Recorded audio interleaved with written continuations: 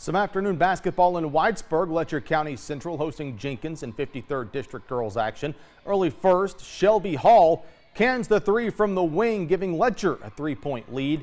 How about Hall one more time from almost the exact same spot? Rattles another one home. Lady Cougars by 5. Timeout Jenkins. So here come the Lady Cavaliers. Off the miss, Whitney Creech grabs it, goes the length of the court. Right-handed layup is good. Part of a 12-4 run. Jenkins now up 3 from outside now. Lexi Stambo kicks it out to Emily Rose for the tray. Jenkins sweeps the season series with Letcher Central 65-52. Creech goes for 47, now just 63 points away from breaking the all-time scoring record.